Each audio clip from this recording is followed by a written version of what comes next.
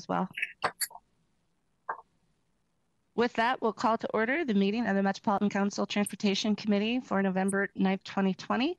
Our first order of business is approval of the agenda. If nobody has any changes or additions to the agenda, we can move or go ahead and approve that without a motion. Does anyone have any changes or additions?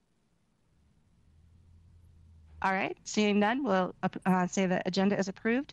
The next order of business is approval of the minutes from the October 26th, 2020 meeting. Did anyone have changes or additions to those minutes? Hearing none, I'd entertain a motion to approve the minutes. Cummings moves approval.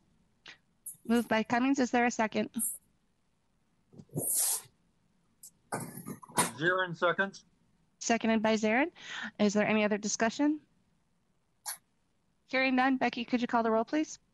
Chambliss. Aye. Cummings. Aye. Ferguson. Aye. Fredson. Aye. Gonzalez. Sterner. Sterner. Zarin. Aye. Barber. Aye. And I note that Councilmember Sterner gave a thumbs up. I think he might have an audio issue. All right, with that, the minutes are approved. Next, we're on to the TAC report. We have David Finley here today. Welcome, David. Hello, everybody. Chair Barber, committee members, thank you for having me again this month. I know I missed last month, but I hope Daryl did a great job. Not a lot to update you on this month, but I did want to say, since our TAC was updated on the Green Line Extension project just last week, that throughout the almost the entire project, the Green Line Extension team has done really an absolutely fantastic job of not only engaging TAC and the disability community, but actually listening to us and implementing many of the stuff that that we suggested. I'm not just saying this because Jim is on the line. I'm saying this because I think that you all should know this and potentially hold up the way that they engaged TAC as an example for other projects and for the Met Council and Metro Transit in general. So that is all I have to say. Thank you very much for having me. I'll stick around. Actually, one more thing. So since I haven't been doing this for very long, I'm curious. I'm curious if there are things that you would like for me to bring to this meeting. If so, you don't have to say it now. You can maybe go through Chair Barber, just so I can bring information to you that you want to hear, rather than talk about the stuff that TAC's been doing. So just want to plant that seed, and feel free to forward that information on to me if you'd like. But again, thanks for having me.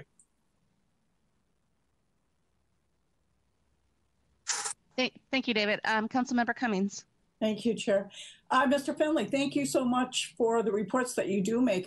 For me, as a council member, I find it very interesting to hear what TAC has been up to and what you are going over in your meetings and so forth. And clearly, the input that you put into all of our projects is extremely important. But I'm really, really happy to hear that Mr. Alexander and the Green Line has been really receptive to what you've offered, because it makes for a better project. And that is what we're shooting for. So thank you for the work that you and your committee do. And I really appreciate your updates. Thank you. Other questions or comments from council members? All right, I'm just going to echo what Molly said, that I really appreciate the feedback that we're hearing, that you provided us for Southwest LRT. I know that we really tried to work with TAC, and I'm glad that you're seeing that positive results from that, because I do think that the input that TAC provides really does help us deliver a better product to the communities that we're serving. So I really appreciate that. I think that, I really am happy we've started having TAC report at Transportation Committee. So I think it provides us some good insight because we don't always get to attend those meetings, especially in our current environment. So it's really helpful. And I think that things that, especially if you guys come to things where you have issues or questions that you want raised up to the committee level, I think, definitely don't hesitate to bring those things up to us as well, because I think that's helpful, because the way that we work together is we do want to bring in the advice that your committee is talking about and issues that they're identified. So that's just my 2 cents. So, but thank you, David. Perfect. So with that, we're next on to other reports. We have MTS Director Thompson. Thank you, Madam Chair. Can you hear me okay? Yes, I can. All right. So again, today, the Governor's Blue Ribbon Committee met. They concluded just about 15 minutes ago. They're getting near the end of their charge to have a report to the governor by the end of the year. I think they have 2 more meetings. Today, they heard presentations from our Chief Counsel's Office, Dave Tyson, kind of wrapping up some issues that were raised at the last meeting, questioning kind of the status of the Met Council and as the region's MPO. Dave Tyson was able to clarify any issues that were raised, go through the legislative history at the federal and state level, and review the determination that has been made by USDOT that does show that the council is the official MPO of the region. And it appeared there was consensus by the Blue Ribbon Committee that that is not an issue they'll be putting in their report as a potential issue. I think they were satisfied with the presentations today. The second presentation made to them, they had a requested presentation that I made on the differences between our Metro Mobility service and similar service for those with disabilities in Greater Minnesota. It was part of some of the recommendations they were thinking about that came up today. We're able to show that Metro Mobility is roughly 10 times the size of the paratransit service in the rest of the Minnesota in both budget and ridership. And we also have significant differences in how we operate. And a lot of this is because of state law dictating where our service area, how we deliver the service, and which communities are part of it. That really sets aside the differences between us and in Greater Minnesota, which is governed almost always by federal laws for disability services. So I think that was a presentation that is going to lead to maybe a recommendation or 2 about Metro Mobility. And then the bulk of the meeting was about each of the committee's members was given 3 minutes to kind of give a status check of where they are in terms of the main questions the committee has been asked. So they went around the room and gave their opinion on a variety of topics that's been charged with. I think there'll be so for the next time, we'll draft those up and they'll start to really refine what the committee is going to recommend. But they discussed, there didn't seem to be any support for having elected members on the council. There was quite a bit of discussion about staggered terms and some discussions about the transit governance. And so that'll be, the next meeting will really be around trying to further refine what their recommendations will be. So that committee continues on, and we continue as the council to support their request for that. And the last update I have is a COVID update, which we've been providing. And for the last 2 cycles, I've told you how the good news was we hadn't had any positive tests among our contracted transit employees, but last week we did have 4 positives among our drivers. Not surprising, continuing the trends that are occurring in Minnesota. We knew it would catch up with our contracted community too. We have redoubled our efforts working with the contractors and employees to really reinforce the message about what we need to do to keep a safe workplace, but also to reinforce the fact that we are providing the testing for them at no charge for the employees to get COVID tests. And that's strongly encouraging the use of that if they have any contact or symptoms. And so just redoubling in our efforts with our contracting communities in light of trends that are occurring in Minnesota. With that, Madam Chair, concludes my remarks. I'm happy to take any questions. All right, questions from council members. Madam Chair, could I ask a question? Of course, Councilmember Zarin. Councilmember Zarin here. Just I just want to go over a little review, if you will, of what we do when we find an employee has tested positive for COVID. I apologize for not having my video on here.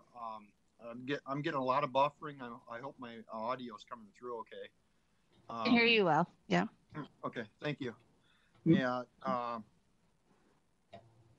I'm presuming that we're still doing contact tracing and asking people to get tested even if they're not showing any symptoms. But I just would like to hear how that's been going and an update on that. Thank you. Madam Chair, I'll speak from the angle of the contractors. I'll let Wes cover anything with Metro Transit because of the differences. We have to do slightly different protocols. So first of all, if somebody tests positive, a driver, we go back and do contact tracing. For most of the contracted services, we know the customers on the bus because it's Metro Mobility or Transit Link. And every one of those customers has booked a ride. So we can do contract tracing to the individual on those routes based on when the driver last drove the bus. And we're following CDC and Minnesota Health guidelines about how far back we need to review the videos and then how close in proximity any customer was. So that's an advantage that we have in the Metro Mobility and Transit Link because we know every customer that's on the bus. We're able to trace it to the customer level and then notify the customers if we've deemed that they've met the threshold for close contact. We do notify them directly so that they become aware and can also get tested.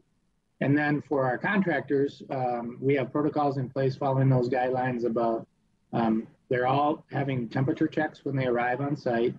They're all being going through safety protocols about what symptoms are, what to do if they feel they have any symptoms. We have all the testing set up so they know where they can go get tests at any time, and then they're asked to isolate. And then we do not do the contract tracing ourselves for employees, but that is what the Minnesota Department of Health would do through their contract tracing. But those notification of positive tests and who they are being submitted to the Department of Health for contract tracing. So we have pretty good, strong protocols, and the advantage of the fact that we do know who our customers are for most of our contracted services that are not fixed route services.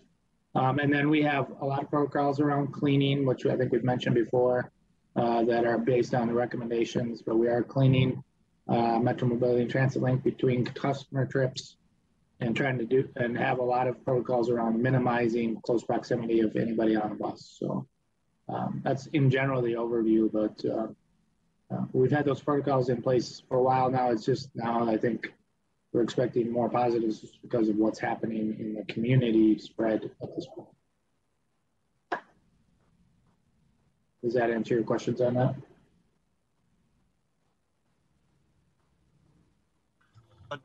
Madam Chair, if I could have a follow-up question.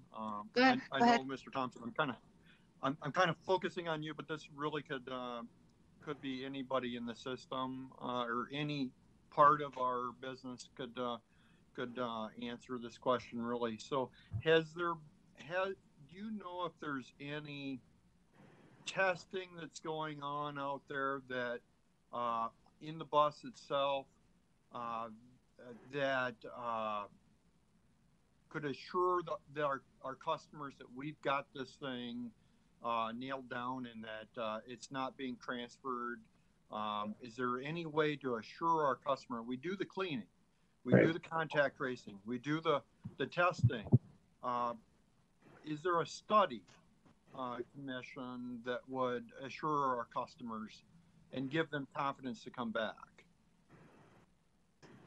Madam Chair and Councilmember, the council are not doing the studies, but what we are doing is closely monitoring all the studies, and what is happening. There's a network of transit agencies at the national level that are basically in communication and sharing information and taking information about what we're learning about how transmission occurs, adapting our protocols to it, but also understanding the risk. And I think I kind of defer to Wes a little bit about on this, but where we're at today about how safe it is to travel in transit compared to where we were in March, I think we've come a long ways.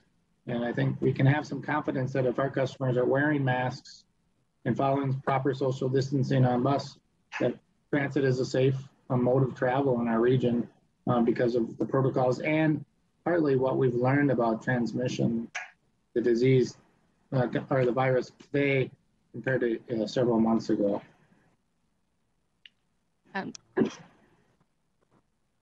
General Manager Chrysler, did you want to make a comment? Sure. I said you go off mute. With respect to protocols, much of the same protocols we have in place at Metro Transit as was described by Nick Thompson, and that is that if we have a positive case, we do immediate contact tracing. For those that have had contacts that meet the criteria of health department guidance and CDC guidance, they're asked to quarantine for that period of time. It's a fairly rigorous process, and there's a lot of detailed steps in it, and we follow all the guidance by the health department in ensuring that anybody who has a positive test in our organization is not allowed to come back to work until they've gone through the quarantine process, and we do the contact tracing as described. With respect to assuring customers that our buses are safe, I think there's been studies out that have suggested that there's no evidence that there's widespread that COVID is spread on transit facilities. But I need to also honestly say we have had CDC guidance lately that have talked about approaching transit as a public space, of a shared public space, and administering all the required guidance in those spaces. Of course, we do with our social distancing. Of course, we do with the added buses, but there's also becoming a greater emphasis on the use of masks, which I'll be addressing later in my remarks. So I don't want to say that we can guarantee our customers that riding transit is safe in terms of risk of pandemic. That's why our message is still out to use transit as necessary, but not use transit as a choice if there's other choices available. That is still our message. And we're going to be, I don't like delivering that message, but we're going to be as cautious as possible. We, of course, also have the bus cleaning and disinfecting protocols. We have separation of our drivers from customers with barriers. And as I've mentioned, the other social distancing and flooding areas with more buses than are necessary to help social distancing along. But it's still something we have to manage. It's still something we need to be careful about, and it's still something that we're going to keep our sights on health department guidance and CDC guidance as we go forward. Thank you. Councilmember Zarin, did you have any additional follow-up questions? Thank you, Chair Barbara. I'm very much satisfied with the explanations that we got. I just have to share that I've had family members, not in my house, but test positive for COVID, and we're taking the steps necessary. And I just find it to be a little bit of a scary proposition of having my family members go through this and trying to eliminate that. So thanks for the explanation. That really means a lot to me. Thank you. Thank you, Councilmember Zarin, and all of our good healing thoughts to your family members. One thing that might be good, Director Thompson and General Manager Cloister, is there are some articles that are out there talking about COVID transmission in transit. It might be good to route some of those articles out to the committee. I think that would be helpful. It's good information to have, at least as we make decisions moving forward. Madam Chair, I'd be happy to do that, and also include the recent CDC guidance we received as well. That would be great. Thank you. Additional questions? If not, I've got one for you, Nick, so you talked about the Blue Ribbon Committee that they were talking about changes to Metro Mobility. Did you talk at all about that? I mean, how are their conversations aligning with the outcomes of the Metro Mobility Task Force that was done?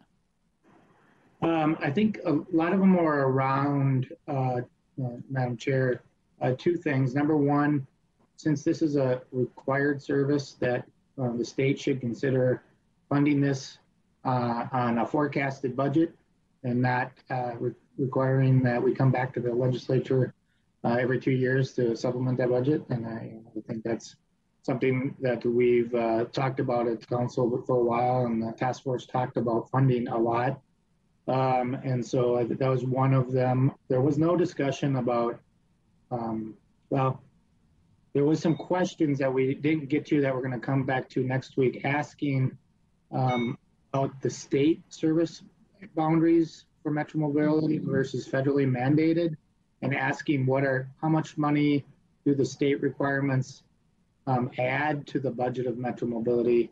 I think the question's around, well, what if it was just federally required? What would the size of it be?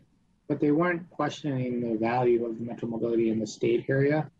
And then there were some questions about whether the areas outside of the transit taxing district should be kind of contributing in some way to the funding of Metro Mobility.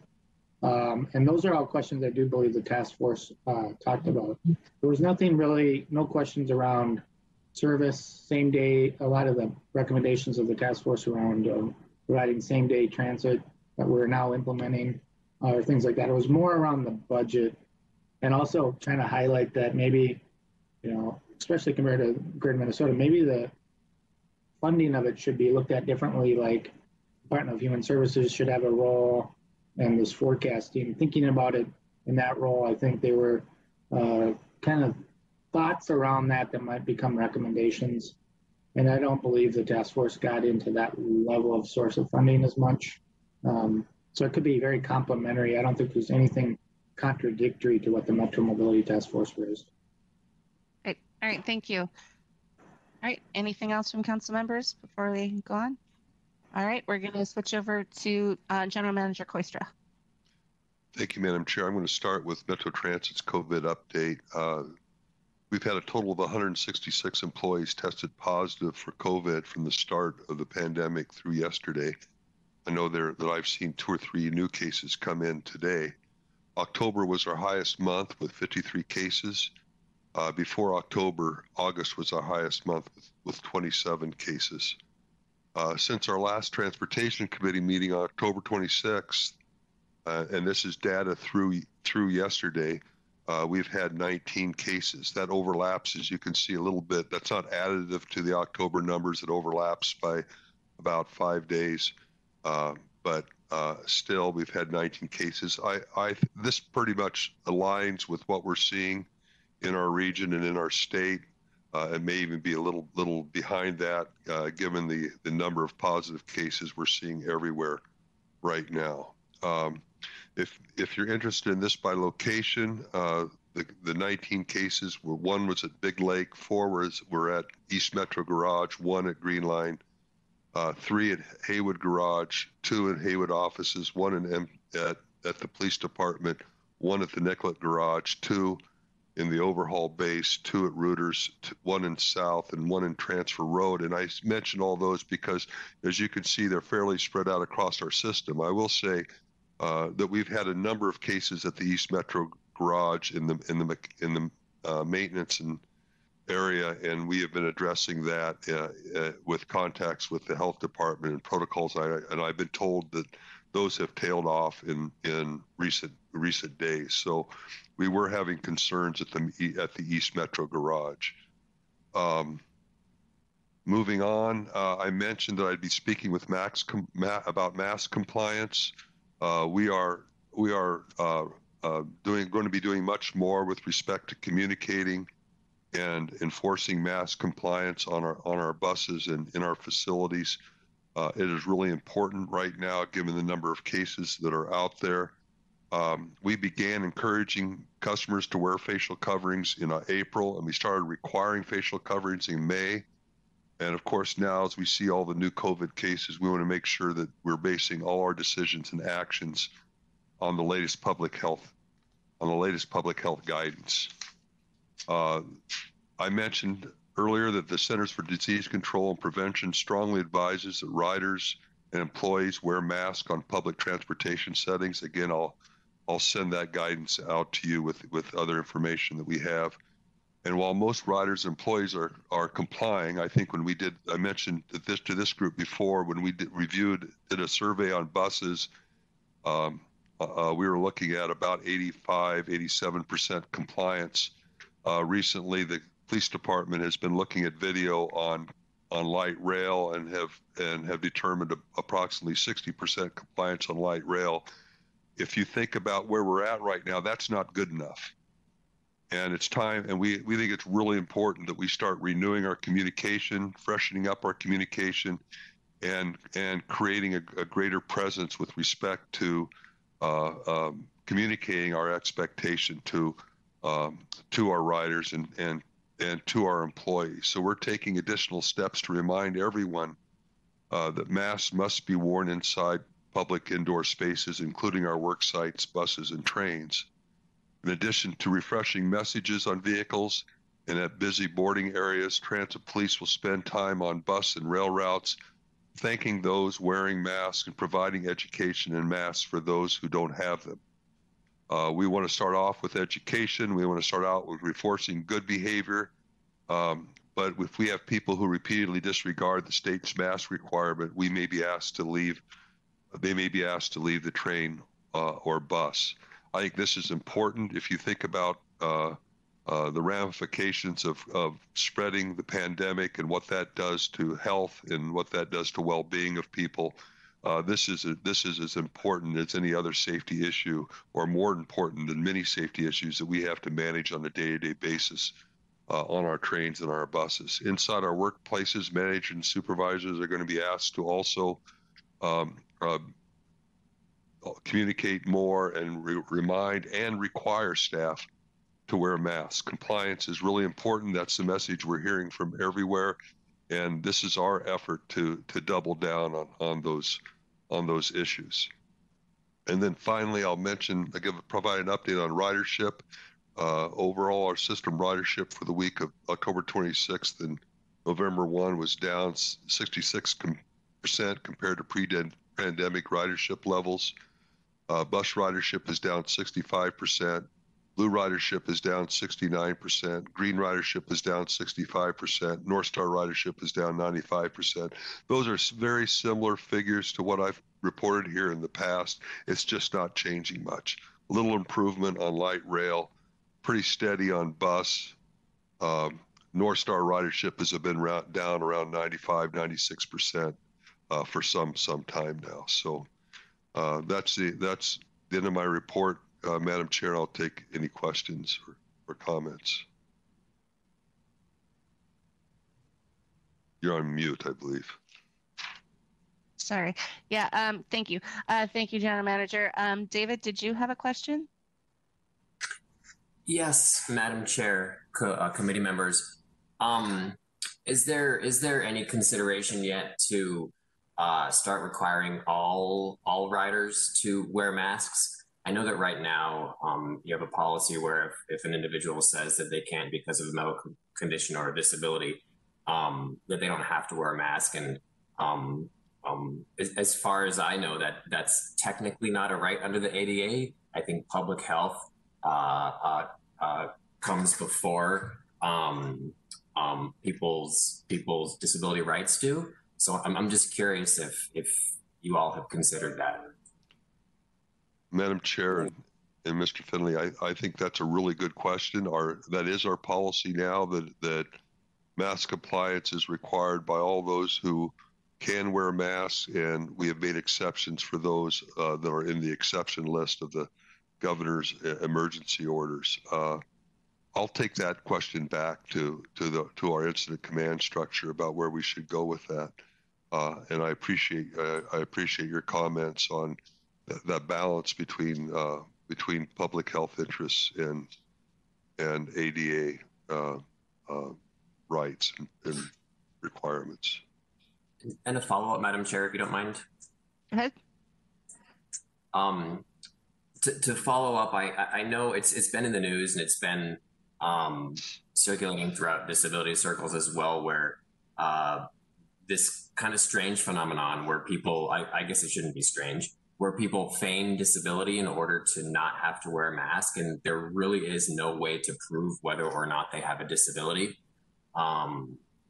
It's just another compounding factor, and it's kind of a sticky situation for leaders in the disability community, because we don't want to take away the rights of folks with disabilities, and at the same time, when somebody pretends to have a disability to circumvent a public health mandate, it really does erode our rights as they exist. So, I mean, there's really no right answer here. So that's more of a comment than a question, but just information for you to have. Madam Chair, if I could just ask, and through you to Mr. Fenley, whether the disability community has discussed this issue of exceptions for mask requirements and how that should be applied in public spaces. I'd be interested if he has any comments this evening about that, if that's okay with you. Absolutely. Go ahead, David. Thank you, Madam Chair. As it pertains to public transit, I think it's a much tougher situation. If you use an example like a restaurant or a retail store where there's alternative methods to provide the goods and services, whether it's curbside or home delivery, even in voting, that we did curbside voting, but that same accommodation doesn't really apply to public transit, because, what are you going to do? Send out an individual car for each person who requests an accommodation to ride the bus? That it's just not feasible. So I don't have a good answer to your question. I can look into what has, if any, research or discussions have happened around public transit, but as it pertains to almost everything else, it really is, the business can and should demand that people wear masks. It's pretty much as simple as that. We don't want somebody who has a disability and is also asymptomatic tromping around spreading COVID. It's as simple as that. It's their disability rights end when the health of other people start to be impacted. But it's a whole different ballgame on public transit. So I apologize for not answering your question in a very long way. Thank you. Yeah, no, thank you. That's really good information. And David, if you do come across anything, let us know, and you can either reach out to me or to General Manager Quistra. All right, other questions from council members?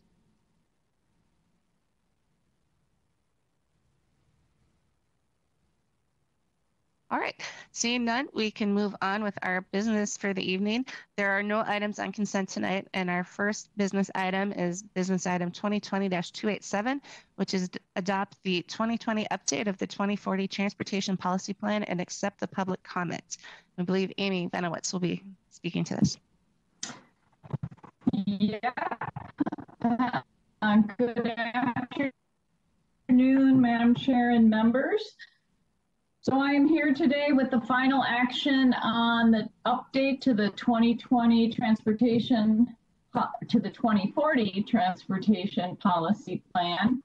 And the action that you have in front of you today is to first accept the public comment report on the update.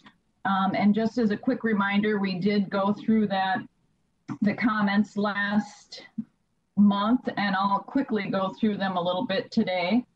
And then the major part of the action today is that you provide a recommendation to the full council that they adopt the revised 2020 update to the 2040 Transportation Policy Plan. So with that, I have a very short PowerPoint today.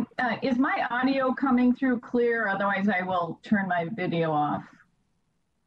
It is now. It was a little stuttery when it started, so I'll let you know if that comes back, but right now you're coming through. Okay, I'm gonna turn my video off till the end of the presentation just to help it a bit. Greg, if you could go to the next slide. So just as a quick reminder, we had a public comment period that began early this summer and have been going through that process, going through the comments, go our responses to the public comments received, revising the update to the TPP, and then we are here today to get your recommendation and then the full council in 2 weeks. Next slide, please. As I said, we did have a very extensive outreach and engagement this summer. Unfortunately, as you all are aware, it was also during COVID and online focused with our partners. Even though it was online, we received a large number of comments and over 215 commenters. Next slide, please. Last month, we did go over this. We identified 3 key themes as part of our comment process shown here. And then we received a number of additional comments, primarily related to transit safety, investments in transit, bus fleet electrification. And we did a number of changes, both for the large comments, the large themes, and also the smaller comments. Next slide, please.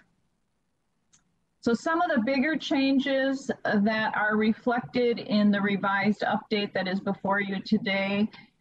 And I should note that we have a summary of the proposed changes by page number and by chapter, and that is linked within the business item.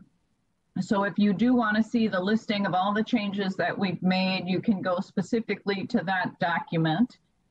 But some of the bigger changes that we made, we added text to the overview and to the highway, or just to the overview that was part of the finance chapter, talking about the fact that much of our regional transportation spending is inflexible between modes primarily. We added text to both the overview and the highway chapter, clarifying that travel demand management, otherwise known as TDM, and land use solutions are really the first priority for solving roadway congestion or mobility issues. And that text is kind of scattered throughout the document now. We added a new regional TDM study to be completed in 2021 and 2022 that will look and prioritize actions related to TDM that can help us deal with congestion on our system. We added text to the overview, kind of recognizing the success of teleworking, which is a TDM strategy during the COVID event in reducing highway congestion. And I might add, part of that success, even though our travel is coming back, part of that success and another TDM strategy is spreading travel throughout the day and having less defined peak hours, which helps to reduce highway congestion. We added a new study titled Equity Evaluation of Regional Transportation Investments that we hope to complete in 2021 and 2022, and have talked with you about that study and also the possibility of using some of the council funding that is available for equity to help us complete that study. We have also been in conversation with MnDOT to see their interest in partnering on that study. And then, as I said, we have many smaller changes that we made in response to the comments that are scattered throughout the document and that you can specifically see in the summary of the proposed changes document. Next slide, please. As a reminder, this is not things that have changed due to the public comment, but we, throughout our process of the update, have emphasized that the most important change that we were making to the TPP really was in our work program chapter. The work program chapter enumerates the studies and policy focus that we're going to have over the next 4 years prior to the adoption of the next TPP, and also the update of Thrive 2040. So some of the other work program items that are in the TPP update: accelerating electric vehicle adoption, looking at scenario planning on how to reduce greenhouse gas emissions and developing a tool for use by our partner cities and counties, re-looking at, as I talked about previously, at how we address congestion, and our TDM study will be part of re-looking at that philosophy. Studies related to microtransit and shared mobility. We are developing a mobility hub planning guide, updating our regional bikeways transportation network guidelines and how we add corridors to that system, and then also a look at industrial land throughout the region. So those are our primary studies over the next 3 to 4 years, along with our ongoing work in the planning process and with TAB. And with that, I would be happy to answer any questions about the update to the TPP, and then ask that you make a recommendation. All right, any questions from council members?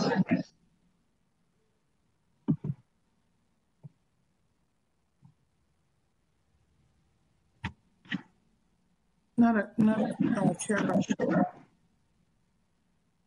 ahead, Councilmember Chambers.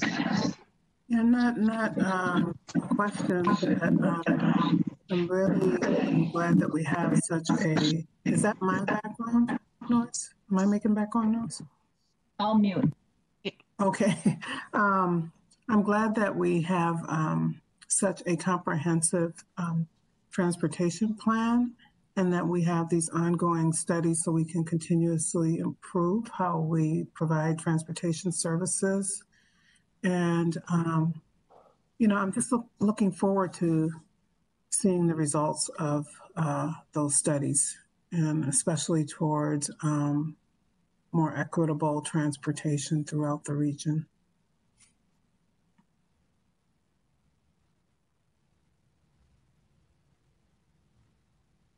Thank you, Councilmember Chambliss. Any other questions or comments from council members?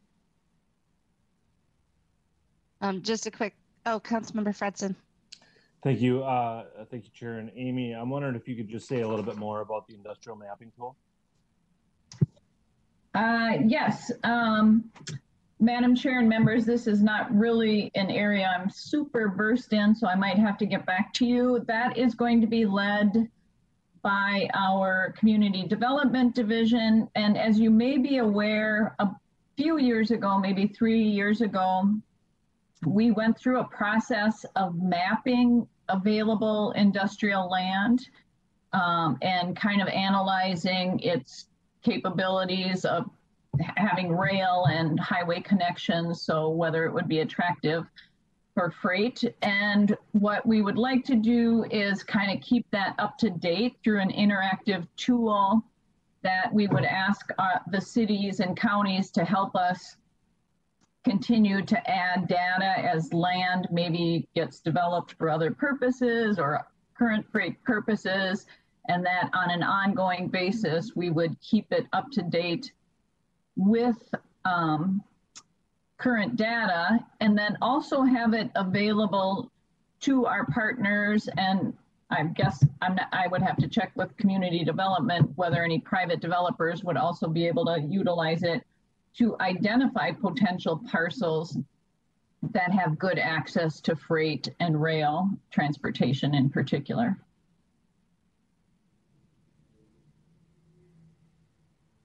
Thank you. Thank you. Any other questions or comments?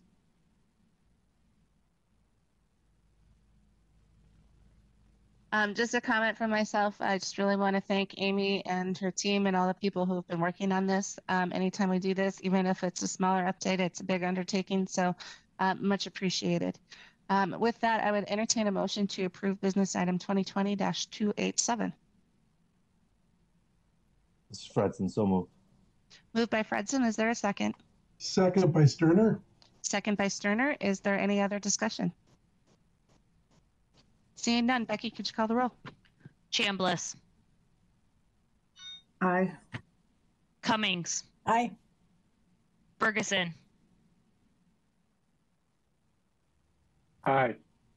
Fredson, Aye. Gonzalez, Sterner, Aye. Zirin, Aye. Barber. Aye. With that, motion carries. Thank you. We're on to our next business item, which is 2020-277, Southwest LRT Civil Construction Change Order. And I believe Jim Alexander is presenting. Yes, Madam Chair, this is Jim Alexander. Can you hear me okay? Yes, I can. All right, well, thank you. I'm Jim Alexander, Project Director for the Southwest LRT. So tonight we have a change order for earthwork related to the corridor protection barrier. I think you've heard me talk about this in the past. This is a requirement for the project, and kind of just a recap history on this is as we were getting bids for the civil construction contract back in May of 2018, we were still undergoing environmental review of this piece for the corridor protection barrier. So that was not included in the original bid package, and we need to include it now so that we can meet the requirements of our agreement with BNSF Railway. So this earthwork is really a precursor to another change order that we're currently in negotiations with the contractor on for the corridor protection barrier itself. And we need to get this work underway to help cut some time in the overall construction of the corridor protection barrier. And there's a lot of pieces that go involved in this. Essentially, it's a corridor protection barrier is about a little over a mile long, and there's a lot of pieces to this. But essentially, we're having the contractor build some access roads for hauling. There's also access roads along the about 600 drilled shafts that the contractor will have to do eventually, and we also have to establish and maintain an access road for BNSF Railway as they undertake their rail activities through this area. Structural backfill excavation, there's infiltration systems associated with this work as well. And so tonight, just like we have a proposed action that the Metropolitan Council authorized the regional administrator through the Southwest Light Rail Transit Council authorized representative to negotiate and execute a change order for contract 15P307A with London Cross and Joint Venture in an amount not to exceed $10,045,134.47 for earthwork related to the construction of a corridor protection barrier. And I would just add, Madam Chair, that this work will meet the goal of 16%. Currently, the contractor is just under 20% through August for their DBE participation. So with that, Madam Chair, I'd be happy to take any questions. Thank you, Jim. Are there any questions from council members?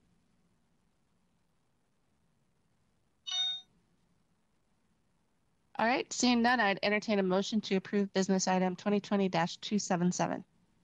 Cummings moves approval. It's moved by Cummings. Is there a second? Zirin seconds. Seconded by Zarin. Is there any other discussion?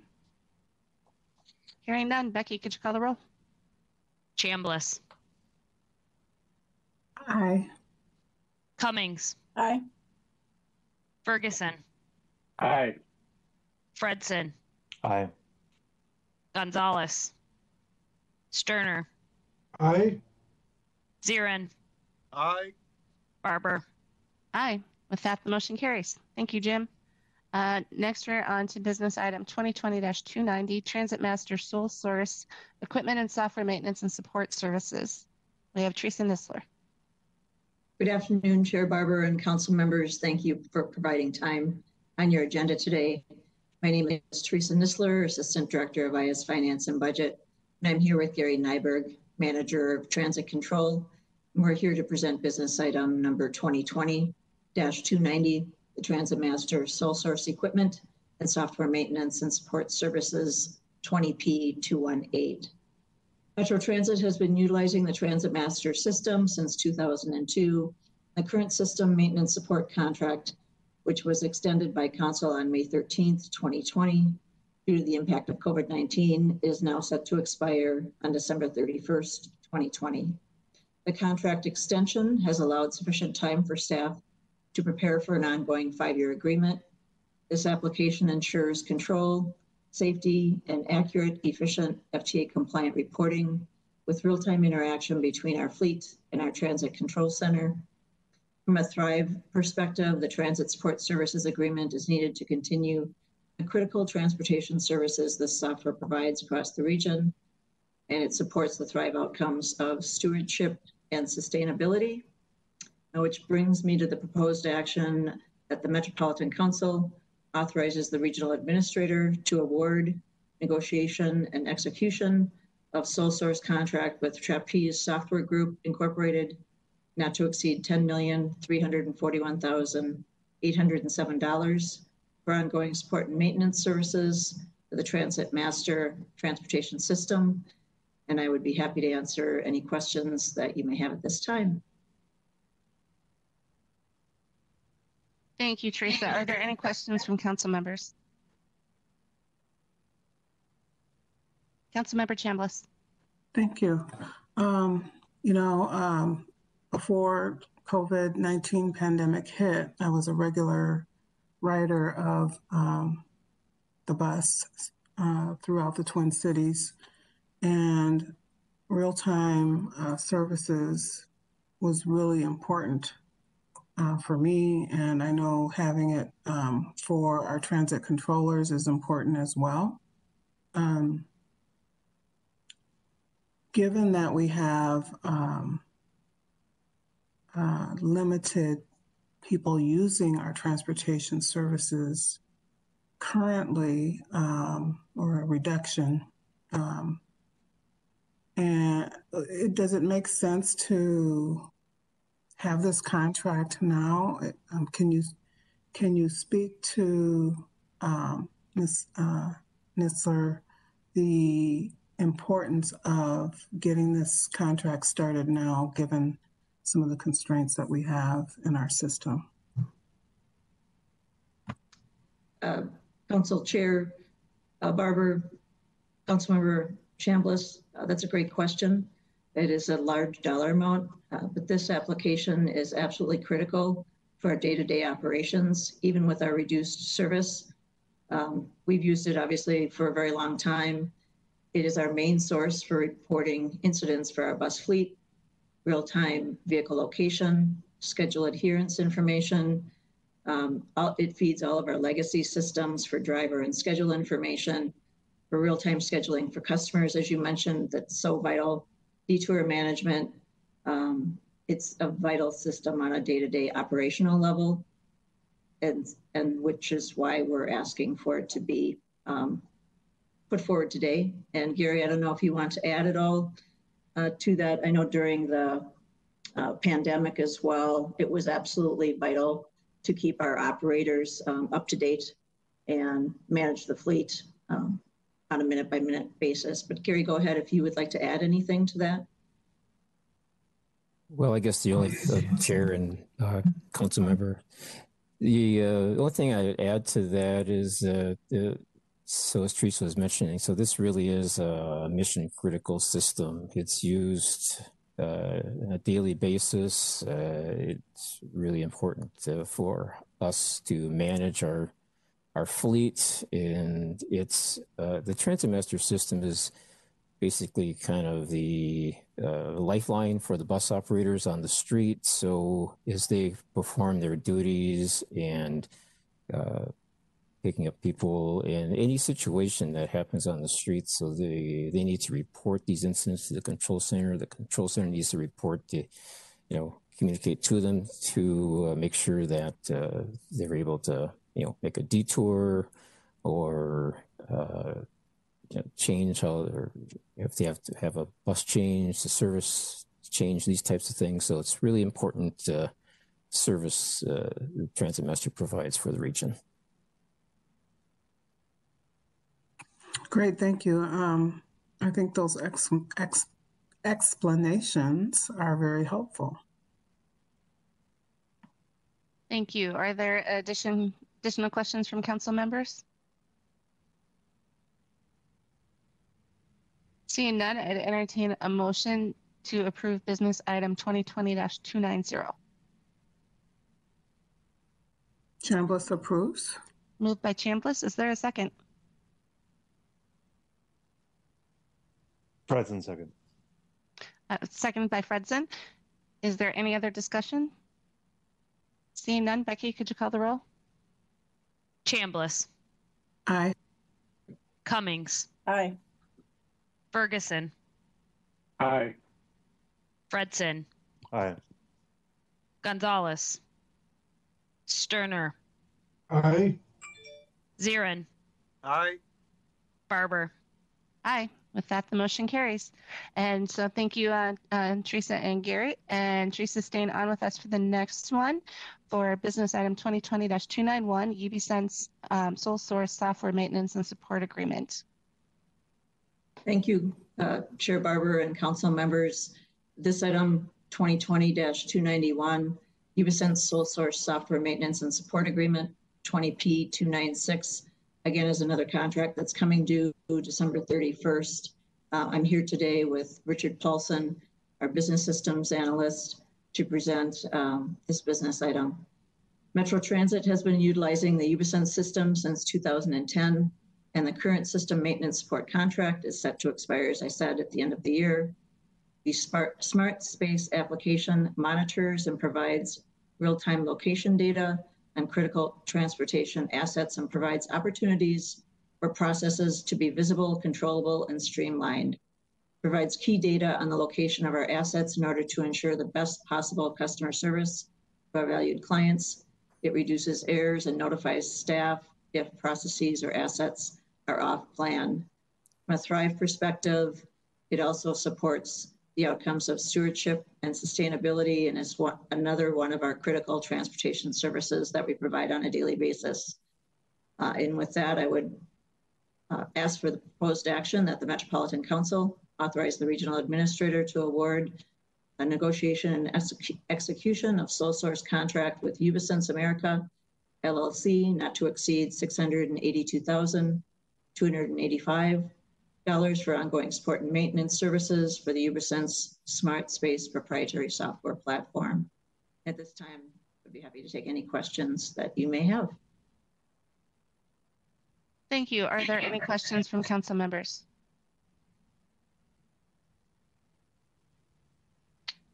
All right, seeing none, I'd entertain a motion to approve business item 2020-291. Sure. Move. Okay, moved by Zarin, seconded by Sterner. Yes, Chair. Thank you. All right, very good. Is there any other discussion? Hearing none, Becky, could you call the roll? Chambliss, Aye. Cummings, Aye. Ferguson, Aye. Fredson, Aye. Gonzalez, Sterner, Aye. Zirin, Aye. Barber. Aye. With that, the motion carries. Thank you, Teresa and Richard. We're next on to our next. Thank you.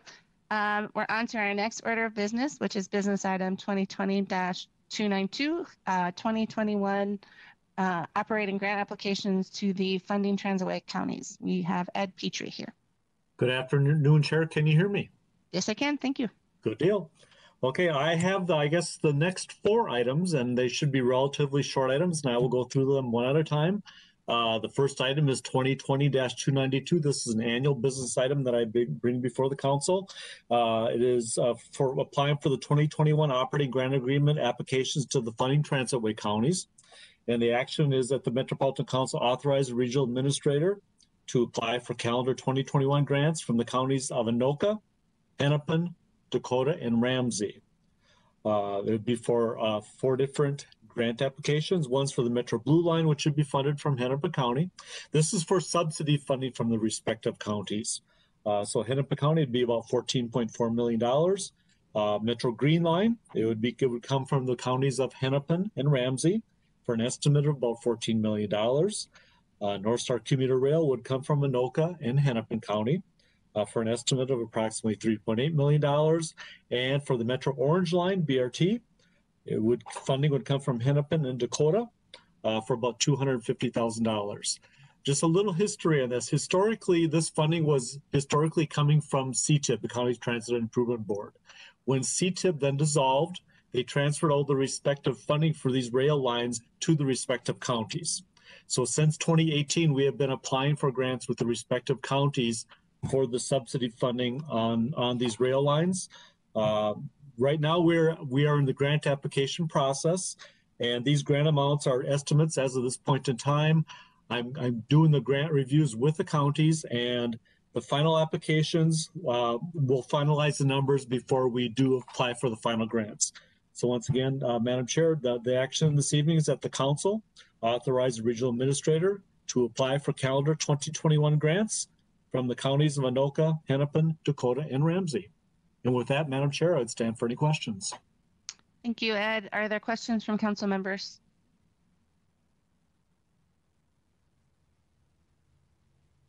All right, seeing none, I'd entertain a motion to approve business item 2020-292. Fredson would move approval. Moved by Fredson. Is there a second? Zarin, second. Seconded by Zarin. Is there any other discussion? Seeing none, Becky, could you call the roll? Chambliss. Aye. Cummings. Aye. Ferguson. Aye. Fredson. Aye. Gonzalez. Sterner. Aye. Zarin. Aye. Barber. Aye. With that, the motion carries. Next, we're on to business item 2020-294, North Star and Sherburne County 2021 Subordinate Funding Agreement. Thank you, Madam Chair. This item, as the chair stated, is for the North Star and Sherburne County 2021 Subordinate Funding Agreement. This pretty well mirrors the previous business item I have, but this is with Sherburne County. It's that the proposed actions that the Metropolitan Council authorize the regional administrator to negotiate a subordinate funding agreement with Sherburne County Regional Railroad Authority for subsidy funding of North Star commuter rail operations in 2021 for approximately $700,000. And this mirrors the other one. This is for Sherburne County's portion of their subsidy funding of North Star commuter rail operations. And with that, Madam Chair, I would stand for any questions. Thank you. Any questions from council members? All right, then I'd entertain a motion to approve business item number 2020-294. Zarin moves. Moved by Zarin. Is there a second? Fredson, second. Seconded by Fredson. Is there any other discussion? Seeing none, Becky, could you call the roll, please? Chambliss. Aye. Cummings. Aye. Ferguson. Aye. Fredson. Aye. Gonzalez. Sterner. Aye. Zarin. Aye. Barber. Aye. With that, the motion carries. Next one, we're on to business item 2020-304, a joint item for the 2020 budget amendment. It's the November capital budget amendment. Thank you, Chair, committee members. I know you've had a number of capital and operating amendments throughout the year, and we just decided we had to get one more through before the end of the year. So this is for the 2020 budget amendment for the November capital budget amendment, and then I do have an operating one that will follow. This capital amendment, though, is a very important budget amendment for us because a number of the projects that are coming in, first off, for the Southwest line. If you recall, we did receive the full funding grant agreement back in September of 2020. So this amendment is bringing in the $928 million worth of federal funds, which we're very, very happy to bring in. We also then, if you recall, last month with the special session with the legislature, the council received $55 million in transitway bonding. And so we're bringing in $20 million of those state GO bonds for the D line, $30 million for the B line. There's $5 million left. We're not sure which one of the lines it's going to go to yet. So right now we're just going to set it aside and put it in a project called Future Line BRT. At which time, as the construction is moving forward, for example, on the D and the B, whichever one of the projects needs additional $5 million, we'll come back to you and then recommend moving it from this placeholder BRT back into one of those lines. The amendment also includes transfer of $2.6 million of federal funds and $468,000 in RTC funds from Metropolitan Transportation Services to Metro Transit, so Metro Transit can purchase 6 40-foot buses for the Red Line. The amendment also includes $290,500 in federal funds to purchase 5 small vehicles for the Southwest line, for Southwest Transit. Those funds are from a competitive 5310 grant, and Southwest will also then provide the local match on these federal funds. And the final item on this business item would be the closing of the MTS ownership of the Red Line assets that have already been purchased and are being depreciated today, and transferring those assets over to Metro Transit. So with that, Chair, committee members, the proposed action is that the Metropolitan Council authorize the 2020 unified budget as indicated in accordance with the attached tables, and transfers ownership of Metro Red Line fixed assets from Metropolitan Transportation Services to Metro Transit. And with that, Madam Chair, committee members, I would stand for any questions. Thank you. Any questions from council members? All right, seeing none, I'd entertain a motion to approve business item number 2020-304 JT. Chambliss moves approval. Moved by Chambliss. Is there a second? Cummings second. Seconded by Cummings. Is there any other discussion? Hearing none, Becky, could you call the roll, please? Chambliss. Aye. Cummings. Aye. Ferguson. Aye. Fredson. Aye. Gonzalez. Sterner. Aye. Zirin. Aye. Barber. Aye. With that, the motion carries. On to the last one. We've got a 2020, or it's 2020-305 JT, 2020 December operating budget amendment. Thank you, Chair, committee members. My last one, as the Chair mentioned, it is the 2020 December operating budget amendment. We have just one item on this amendment this evening. This is for the North Star commuter rail. First of all, can you hear me? Yes, we can. Okay, great. Thank you. It is for the North Star commuter rail. As you are aware, back in September, we adjusted the North Star service from 72 weekday trips down to 20 weekday trips with no weekend service. So this amendment is adjusting the North Star budget for the last quarter of 2020 for the period of October through December, and it's taking it down approximately $2 million in expenses. It'll then have a reduction in revenues from Hennepin and Anoka County of $1,161,000, and then a reduction in the use of state general funds of $839,000. So once again, Chair, committee members, this is an adjustment to the North Star budget, reducing it from 72 weekday trips down to 20 weekday trips for last quarter of 2020. With that, Chair and committee members, I would stand for any questions. Thank you. Are there questions from council members? All right. Hearing none, I'd entertain a motion to approve business item 2020-305 JT. Zirin moves. Sterner seconds.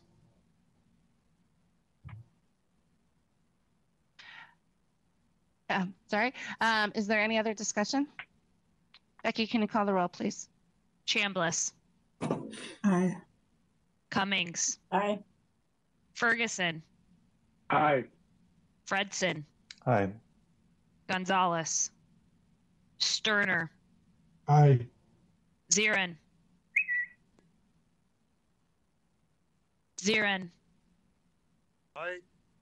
Barber. Aye. With that, the motion carries. Thank you so much, Ed. Thank you.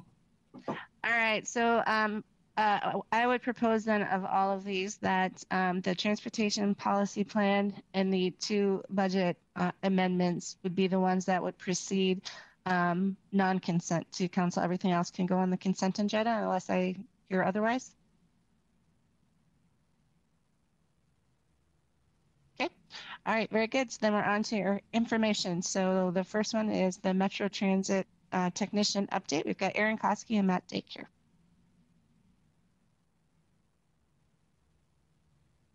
Good evening, Madam Chair, committee members. My name is Aaron Koski with the Workforce Development Department, and I'd like to allow Matt, my co-presenter, to introduce himself. Yep, good evening. I'm Matt Dake, Director of Bus Maintenance. You're good. Welcome to the committee. Thank you.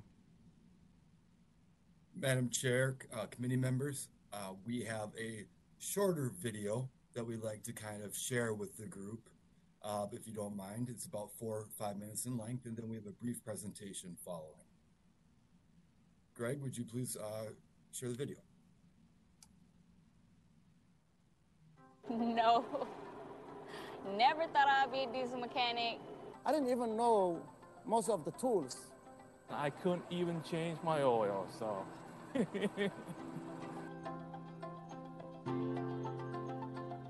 Metro Transit, like many other industries, is preparing for a change in their workforce. Many of the current mechanic technicians are retiring, and Metro Transit wants to be ahead of that by developing their workforce with creative internship programs like the MTT. With the MTT program, you are working at the same time that you're in school. You're working full-time, you're being paid a handsome wage, and when you finish the program, you leave with a degree. Not only a degree, but you leave with a job offer to work for Metro Transit.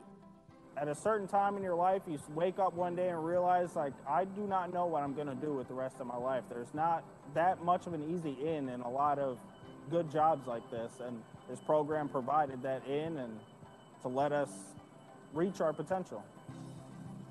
Programs like this really provide an opportunity for individuals to have life-changing experiences. I was a fry cook at a pizza ranch. Security and warehouse works. I was a bicycle mechanic. Parts delivery for Advanced Auto.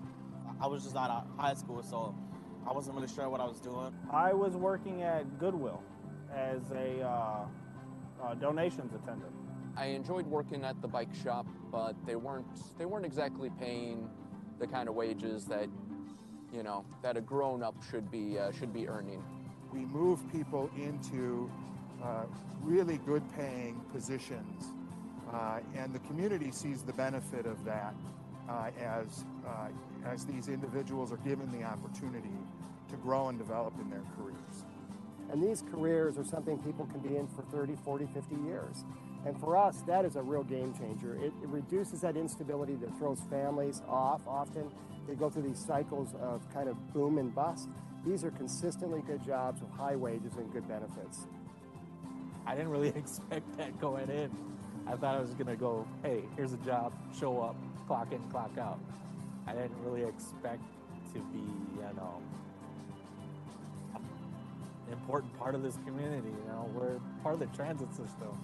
What this program has proven is that Metro Transit will only benefit and be stronger in the future if they bring women into the workforce, bring people of color into the workforce, and really challenge the culture. Here in Minnesota, the demographics are shifting rapidly. In order to be a successful employer and community, we have to reduce racial disparities in our community.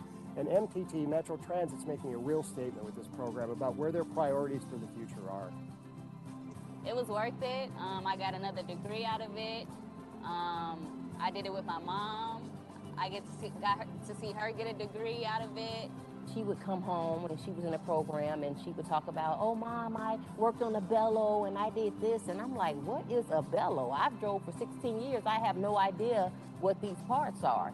I've had jobs where, it didn't really feel like you were doing anything of consequence.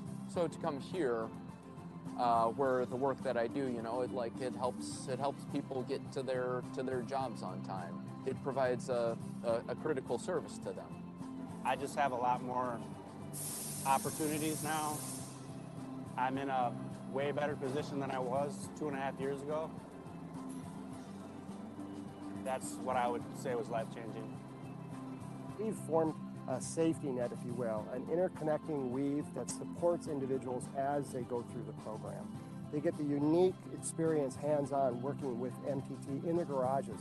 At the same time, they're at Hennepin Tech using those key skills that they need to build, math skills, etc., to be successful on the job. And then they're also getting the social, emotional support they need from Twin Cities Rise. So if you think about it, it's this perfect net that is supporting people and lifting them up on this journey. And it's highly unusual to see something that innovative, that unique, that really is addressing all components of the support people need to succeed in these jobs. I used to live in my parents' basement. Now I have my own house.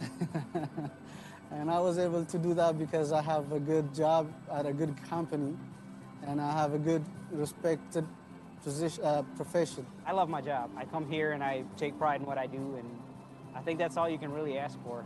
I still can't believe I'm doing this. Wow, I'm here. I made it. Like, I'm a mechanic.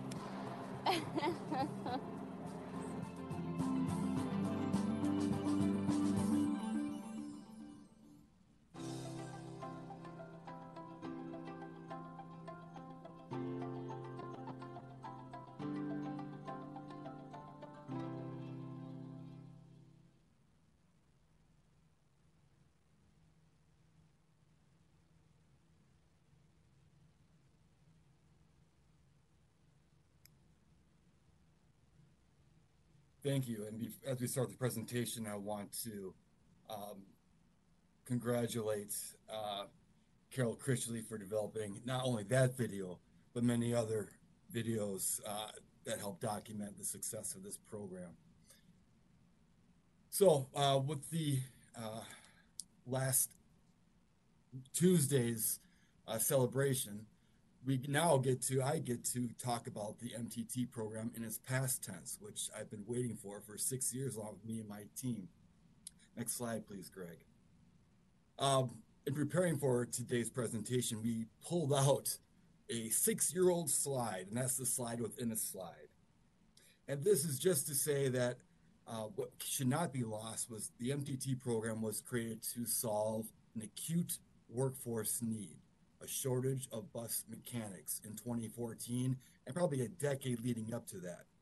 Identified roughly about 27 positions at that time that were going to be open and unfilled, and talking about just where are you going to get them from, because the marketplace was not producing.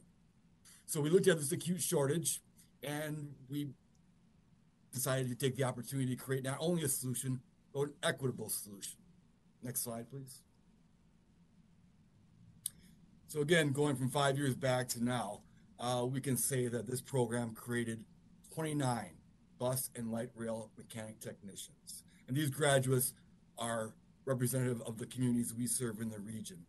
And it was a 5-year marathon, a march, and these 4 main stakeholders started in 2015, and now in 2020, the names have changed in many cases, but the commitment to making this program a success, from bus operations, bus maintenance, ATU, and then was now the Workforce Development Department in HR, really came together to make a wonderful program. Next slide, please. The third graduating MTT cohort of 2020, which just graduated this fall, early summer, past summer, was extraordinary in the number of participants, but also for the first time we had a significant representation of female graduates. 6 of our 18 are females. And then, as per previous cohorts, a significant representation from multiple communities, from the African American community to the new American communities from the East African diaspora, Hispanic, white, Asian, American Indian. Next slide, please. And before I turn over to Matt, I just want to refresh memory or introduce this model to you. Basically 4 phases. And for this cohort, their journey started a little bit more than 3 years ago. And they then progressed into a readiness phase by our partner Twin Cities Rise, who we heard the CEO speak in the recording. And then the phase 3 was a 4 months hands-on exposure to get them excited and to have them try us out and us try them out. And then the last phase was just completed of 2 years, saw these interns work full-time, 40 hours a week, and go to school full-time and then balance their life. So nothing was given other than an opportunity, but they earned the degree, they earned this position. Next slide. As a third cohort, we had the name behind it to basically flip a switch, and 250 people applied, 37 started off in phase 2, leading up to 18 graduates. A very selective program. We got the best of the best, and we did it the right way. So I believe the next slide, Greg, I'm going to turn over to my co-presenter, Matt Dake. Yep, good afternoon. Matt Dake again, Director of Bus Maintenance. And before I start, I'd just like to say that intern programs or apprentice programs are very near and dear to me. When I watched the video, I was in a place very similar to a lot of the participants. I worked unloading trucks, and I was looking for a change in my life, and I was fortunate enough to gain entrance to a Chrysler apprentice program. And that's where I started my maintenance career, was through an apprentice program. So with that, I will start here on this slide. So garage leadership supports the intern rotations of both school and with their work schedules. So we rotate the interns throughout the various garages in the overhaul base. And what this helps is the interns get to experience the different garages, the equipment at the different garages, because not all garages have the same equipment.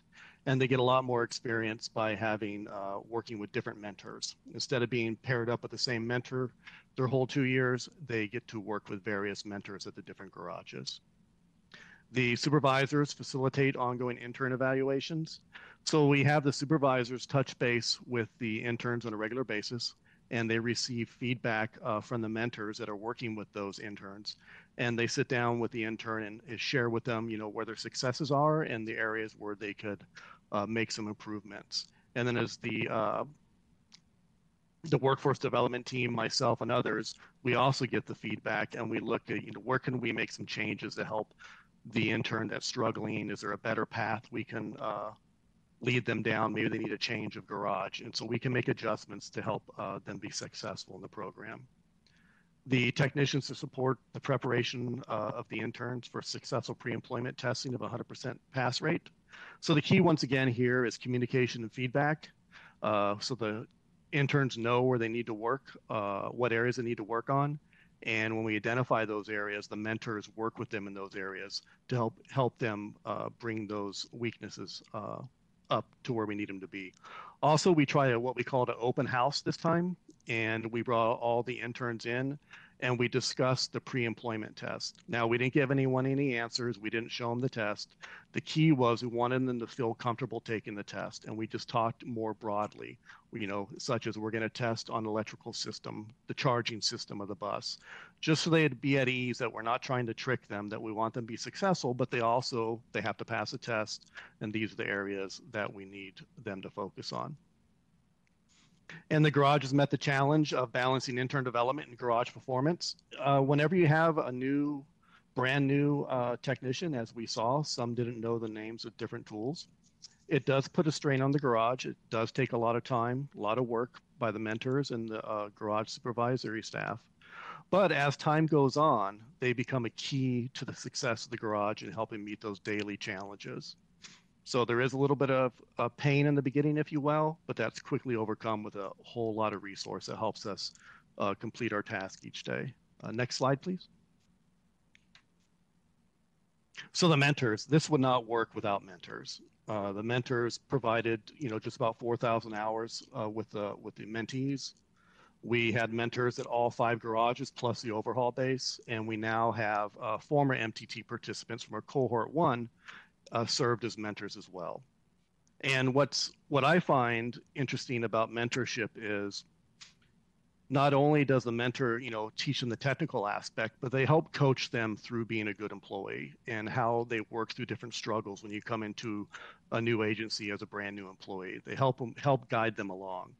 Also, the mentor benefits, as you teach your craft and you're explaining it to someone, it makes you a better technician yourself. When you break it down to those simple terms for someone to understand, you reflect upon what you're teaching and how they're absorbing that, and also it makes you a better technician. Next slide, please. So this was my favorite part. I had the pleasure of interviewing all of the graduates, and what I really enjoy about interviewing the graduates is hearing their stories, and you hear the successes that they had. You also hear the struggles, and through those stories, you hear the success of how the family member helped them get through the struggle, how they worked other jobs to help, pay the bills, if you will, even on top of going to school and working here, how they what they see in their future moving forward from reaching this milestone. What I share with all of them, they have their 2-year degree now, their associate's degree, and I've shared with all of them, don't stop now. You're 2 years away from having a bachelor's. And I was, I love to hear, and many of them shared with me, a couple have already go to the U of M before I even shared this with them, and they're looking into pursuing their bachelor's degree. So it's very inspiring, very refreshing, and I really was really impressed with these group of young individuals, and really look forward to seeing them in the shop as they grow within their trade. So with that, next slide. Aaron, I'll hand it back over to you.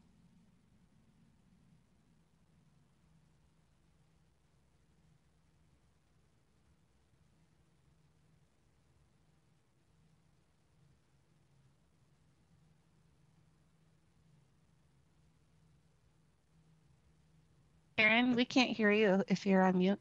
Thank you. Thank you very much.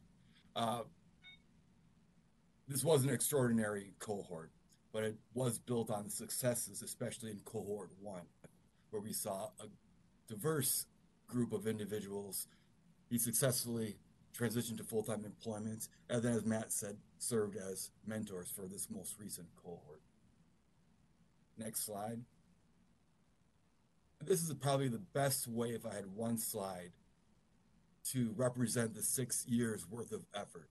In 2015, when we started the first cohort, this was the number of females and percentage of people of color in these frontline technical positions. And then with the graduating of this third cohort, we celebrate a 50% increase in people of color in the mechanic technician field, and small sample size, but an incredible increase. That should be like 330% increase in our female cohort. The next slide is going to be, and wait a second, Greg, is the thank you slide, but that doesn't do justice to the book of people, former employees, current employees who made this possible. I have the best job at the council. My team has the best job at the council, not only because we get to change people's lives for the positive, but because we see the best side of our fellow co-workers here. Almost always, other co-workers, other departments were willing to go the extra mile to make this work. We're an organization that is run precision on timing and by operating procedures, and innovative programs like these require us to get uncomfortable. And I'm really proud to say that almost every single time, our fellow co-workers, our other departments were all in and did what it took to make this a success for everybody. Next slide. So thank you very much, Madam Chair, committee members. This is many, many times that I've presented this, and the first and probably the only time I'll get to refer to it in the past. It's been a wonderful journey, and I just want to say thank you again to all involved. And I think Matt and I would be open to any questions if there are any. Thank you, Aaron and Matt. Questions or comments from council members? Councilmember Chambliss. This is such a great presentation to hear. I attended the ceremony and was so inspired by how this program has had a positive impact on the careers and the lives of its participants. I know how much programs like this mean. Me personally, I started out in an internship program with a mentor coming from a family where I was the first person to go to college with my grandmother and her sister who were maids. And it can have a lifetime impact, programs like this. So I really appreciate everyone who has worked on this program. I appreciate and I applaud your success, and not only in your programming, but your recruitment of women and people of color. This is extraordinary, and it's something that the Metropolitan Council and all of the management and team members should be very, very proud of. I do have a question. What do you attribute the success to in terms of recruiting and graduating the female? And the female increase is significant from 4 in 2015 to 11 in 2020. You know, it's not a huge number, but it's certainly a successful increase.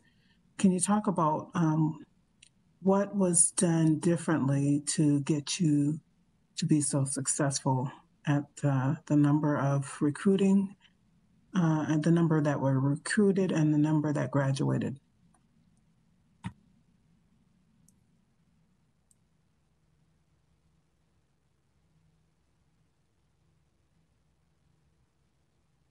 And that can be from either Matt or Aaron. Yeah.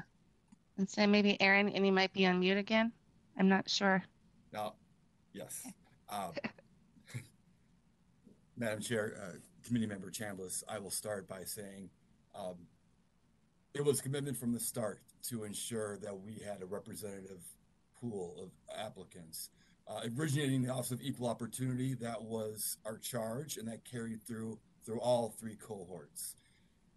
It was built on trust and partnerships with valued community organizations and our staff themselves, getting out there into the communities and building strong individual relationships and organizational relationships.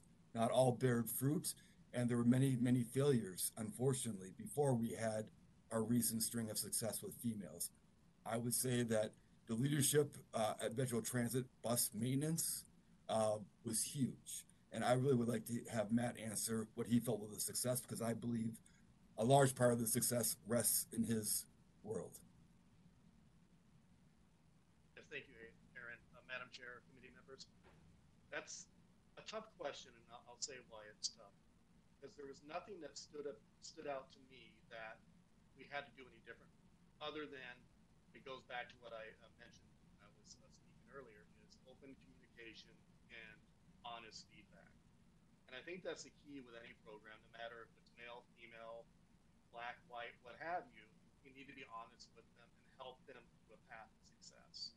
So I don't think we did anything different other than what I outlined, listening and sharing with them, where no matter who the individual is, they can make improvement. And what could we do?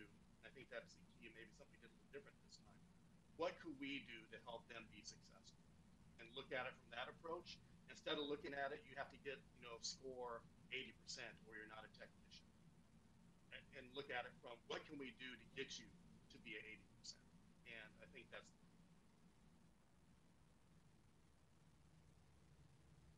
Thank you, Chair. May I just respond? Thank you. What I heard was you are very flexible in the presentation. If for some reason the person was not kind of meeting the standard, their mentor could talk to them. And sometimes you decided maybe they need a new environment. That new environment might have made the difference, or it might have confirmed whether or not it was a good fit. So, I mean, there's some elements there for best practices that I think could be shared for other programs. So, very innovative and good work.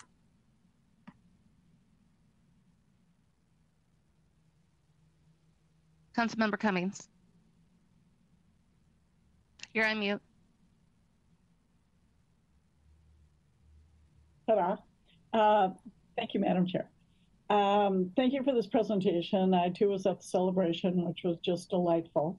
And I think what it makes me think of so many things, going back originally to the fact that there was a workforce need and sitting down and figuring out, okay, how are we going to address this? And coming up with this program, the creativity and the innovation to put this together. And I mean, it must have been a tremendous amount of work to think about how are we going to address this and then commit to it. I hope, I mean, it's a model that other departments and other issues that come up, I hope it serves as a model of staff getting together. I'm sure it does, and thinking, how can we be creative? How can we do things differently? How can we address this? because it also reflects the success of so many of the goals that the Met Council has on many, many levels. I think that is so important. I think that the pride of the individuals, they worked so hard, and then to see the pride, and I hope that you, Aaron, and you, Matt, and everyone who's involved in this share in that pride as well, because this is truly an amazing thing. The other thing is, I think, and then to watch the students move on into employment and also to become mentors themselves. I mean, there is so much more to the program than learning the skills and having a job, but these are life skills that translate to every situation that these graduates will be in, and that's just wonderful. It's such a win-win-win, and then the support that it would take of family and friends and the commitment is truly amazing. I'm hoping that there will be a cohort number 4 sometime. And I thank you for this presentation, but I thank you and your entire team for what you did and what you are doing and how you are continuing to address the success of all of the graduates, because I think it's just an incredible program. I'm a huge fan of mentorship and teaching and training and helping, and clearly this is just the best of all of those things. So thank you very much. Madam Chair, Committee Member Cummings, thank you. And I'll take this opportunity to allow me to credit my staff and my team: Gary Courtney, Supervisor, Thomas Scott, Coordinator, Vincent Fuller, Coordinator, and Lene Nelson Says, Coordinator. They all were in the trenches, and I would say, along with myself, we're just as proud as, if not prouder, to see those 18 take that next step. Thank you. Additional council members, Aaron. Yes, thank you, Chair Barber. Of course, apprenticeship, is, everybody knows me, and it's near and dear to my heart. And it really does make a big difference in people's lives. Aaron, if I can direct a question at you, how did ATU receive this program, and how were they a part of molding the program to be a success? Madam Chair, Committee Member Zirin, ATU was an essential partner, and Matt also will provide from the operational standpoint. But in the creation and development of this program, ATU was at the table. ATU helped craft the language to allow this program to come into place, and as Matt will share, was incalculable the amount of support on an individual level they provided. That really made the difference. Yes, Madam Chair, committee members, I echo what Aaron says. ATU really, through their partnership, made this a success. And when I mentioned, and we talked a little bit about the supervisors doing the evaluations with the mentors' feedback, we sat down with Aaron's team and ATU leadership, and we looked at those evaluations and together as a group. And we problem solved where some of the folks were struggling, of what could we do to help them. So ATU helped us along that way, whether it's moving someone to a different garage, whether it's teaming them up with another mentor, whether it was having them focus on a certain aspect of the bus, more so where they're had a little bit of weakness, whether it's ATU going out and being frank with the employee and telling them, this type of behavior isn't going to get you through the program. So ATU has been and continue, I'm sure, will be good partners. Thank you for that. Madam Chair, committee members, if I could provide one anecdote. One of my favorite memories is back in the first cohort, where we had all the mentors in the room, ATU members, and there was a few participants in the first cohort that we weren't getting through to them. And I remember one senior ATU member kind of just stood up in front of all his peers and said, give that guy to me. Give him to me. Let me take him under my wing. And you could just see the pride, and it was successful. This works great on paper, but it really came to life through the individuals on the shop floor, my staff doing the late calls at night, and really making this thing work. Thank you. All right, additional questions or comments? All right, before I let you go, I'm going to make a couple myself. I got to tell you, I was part of the council when we first started this, and really some of those early conversations at management committee and committees of the whole, all of that, I could not be prouder. I look at that slide 12 where you look at those percent changes, and it just blows my mind. I mean, we could not have or even anticipated, I think, that kind of level of success, and to really provide this program that provides new opportunities for people while we were trying to solve a real-time workforce need, and to accomplish both of those things, and to do it in such a holistic way as all of you have done, I could not be prouder. So thank you so much for all the years of work, and yes, I'm looking forward to cohort 4. So good. All right. Thank you, guys. Appreciate it very much. Thank you. And make sure to send out one more time our congratulations to cohort 3. That session there where we got to participate virtually was very, very nice. It was nice to have a little ray of sunshine because I think we all needed it. So thank you for inviting us as well. So, all right. Now we'll move on to 2020 regional solicitation funding discussion. We have Steve Peterson here. Okay, thank you, Madam Chair. Rounding out the end of the meeting, I think that was a tough act to follow here, a good presentation. But did want to touch base with you. We did come 2 months ago to this committee to talk about the regional solicitation. Again, roughly $200 million of federal dollars that are come through the MPO that are given out to regional partners on projects, and we're getting closer to a decision point. And I wanted to again touch base with this group here. Next slide here, Craig, please. So we'll discuss what's happened over the last 2 months, talk about over programming approaches that have been discussed by the committees. That's essentially, we have $200 million. We're hoping to provide $220 million of grants out to our partners, knowing that some level of funding will be given back as projects fall out of the queue. So you want to have enough to be able to deliver a full slate of 200 projects 4 to 5 years from now. So you need more than the 200 million to get you there. And then again, provide any input to TAB and the technical committees. Next slide here, please.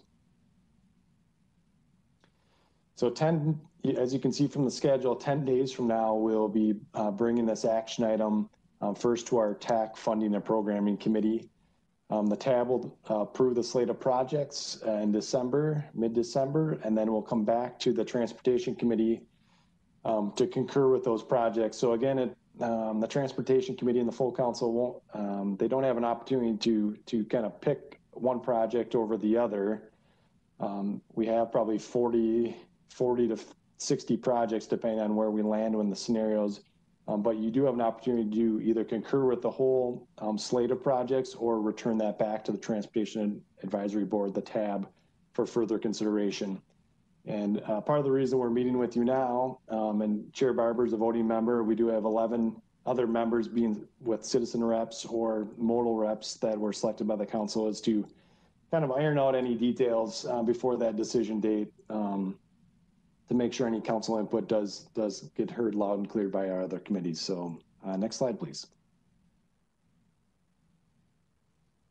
Again, this is something that you saw 2 months ago, but it does lay out the different application categories that we do have, and the funding scenarios that were put together, trying to allocate the money across these various application categories. Next slide. So what we heard at the October meeting of TAB was we brought them 6 different options for how to allocate the money, funding scenarios. They narrowed those down to 2. And what they wanted further options was how to allocate that extra money, that extra $20 million. They want to, they identified a few different options, and we're bringing that back to TAB here this month. They did note that most years, every county will get at least one project within its county boundary, whether it's from a city or the county itself or some other agency operating within that county border. This year, Scott County does not have a project to be funded within the funding scenario. So they wanted some options with that remaining 20 million to see if there's a way to allocate some level of funding to Scott County. So we also look back at the history and compared that to the percent of the population that Scott County has, which is about 5% of the regional population. And they're getting, since 2014, about 5% of this regional solicitation funding. So over time, there isn't a disadvantage there to Scott County, but the question that we're going to ask of TAB is, each cycle, do you think that every county should at least have one project that they can be working on a transportation sense out of this 200 million? Two other options we put together. One was to fund additional low-cost projects as a way to spread the money throughout the region, or lastly, continue the modal splits for how we split the money between roadways, bike, ped, and transit. Next slide, please. So the two options that TAB is considering, as well as the technical committees, they both follow the midpoint of the modal funding ranges, and we've got the next slide to go through what exactly that is. The main difference between the two is, as the name implies, the more project scenario does fund approximately 10 more projects and focuses on those smaller project categories, whereas the historical process funds bigger project categories. I will say that within both of the options that are left, TAB did approve setting aside $25 million for the future F line. And with the decision coming back to TAB in the April timeframe, but in both scenarios, $25 million of this money was set aside for ABRT. Next slide, please. So again, the third row of the table here shows what we talked about is the midpoint of these modal funding ranges. So we're giving, and this was in the application materials, was these funding ranges and midpoints that went out to applicants several months ago now, 6 months ago. So 55.5% of the total money going to roadways, 30%, to transit and TDM, and 14.5% or thereabouts to bicycle pedestrian projects. Next slide, please. We put together a series of tables to let our committees know, distinguish between the remaining scenarios and what you get with by funding either the historical process scenario or the more project scenario. One thing to point out here in this table is the far right column, funded equity projects. So projects that received over 80% of the points in the equity criteria were eligible for a bonus points. And we're showing that before overprogramming, that those projects that we considered as scoring the best in that equity measure across all the application categories, we're funding 8 of them. And in some of the overprogramming options, that additional 20 million, we are going to potentially hit a 9 out of 10 equity projects. So we thought that was a good result that we wanted to share with this committee. Next slide, please. And so with that, I know, Madam Chair, you're deep into the weeds on all these scenarios and options, being a member of the TAB committee.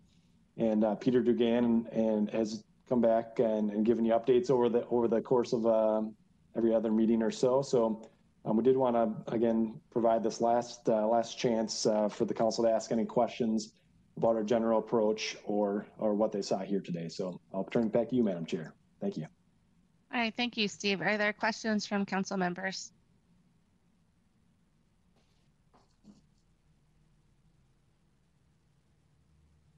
Okay. I do have one. Okay, Councilmember Chambliss. It's helpful to kind of know what the challenges were as far as setting priorities, or what was discussed the most or debated the most in TAB, to give that perspective for council members. Is there any feedback that you can provide about how TAB members felt in terms of anything? I mean, even the funded equity projects, with 8 out of 10, meeting the requirements, and the potential for 9 of 10 doing well. So can you provide that kind of perspective, or what may have changed over time? Yeah, thank you, Madam Chair and Member Chambliss. So we've spent a lot of time explaining the tables, and we did attach all the specific projects that would be funded. Didn't go through that in detail. That's probably an hour presentation there, but some of the main topics we heard at the last TAB meeting, at this point, they're looking closely at geographic balance. So where are the projects located throughout the region? We heard a lot about the roadway projects and the fact that they're supplying, I would say, really strong multimodal elements. So a lot of the roadway projects are putting trails, sidewalks, pedestrian underpasses, et cetera, on those projects. So that was noted at the meeting. There was a need, especially in this COVID pandemic, where the traffic volumes are down, transit's down. They said, well, people are still biking and walking a lot of places, so maybe we should put some more money towards the bike ped projects, and just, at $1 million or $2 million a pop, try and fund a bunch of those. And so I could see that being an option that the TAB is gearing towards. The transit, really the big discussion there was, again, setting aside that $25 million for ABRT, which was done 2 meetings ago at the TAB level. So I think once we got past that, the discussion really shifted to geographic balance and maybe the slate of bike ped projects. A lot of the multi-use trail projects, for instance, we received, upwards of almost 40 applications, and we're only going to be able to fund about a quarter of those. And so that's a perennial concern that we're funding. So, you got a 0.25%, you got a 25% chance of being funded in a lot of those trail projects. So a lot of demand continues there. I don't know, Madam Chair, if you have anything else to add. You were there as well, but. Yeah, I would say there was definitely a lot of discussion. I think Steve captured it pretty well. I think there was a lot of thought put towards. We had done a big work group prior to the solicitation to really outline priorities and really trying to get aligned back with those priorities to make sure we sort of stayed in that framework, which is why you see that historical one was, there were 5 options we were choosing from that we narrowed it to the 2. And I think that's probably why that was there. It was just a nod to a lot of the work that had been done to inform how we were going to do this regional solicitation. I fully expect it will be a lively TAB meeting in a couple of weeks as we kind of go back through some of these things to try and settle on a pathway. But, do look at the, like Steve said, if you're going to dig into all the attachments, it takes it takes more than 15 minutes. And so, if you've got questions when you dig into it, this is the first time this group of council members is voting on regional solicitation projects. And so it takes a bit to kind of figure out how we navigate through this process. So don't hesitate to reach out to me or Steve or Nick, and we'll happily have a discussion about the process. But thanks, Steve. Thanks, Chair Barber. I myself just went and bought a bunch of winter gear so I can get out in the trails during the winter time. I'm hoping other people do that too, but hopefully we have a lot of those trails paved and shoveled,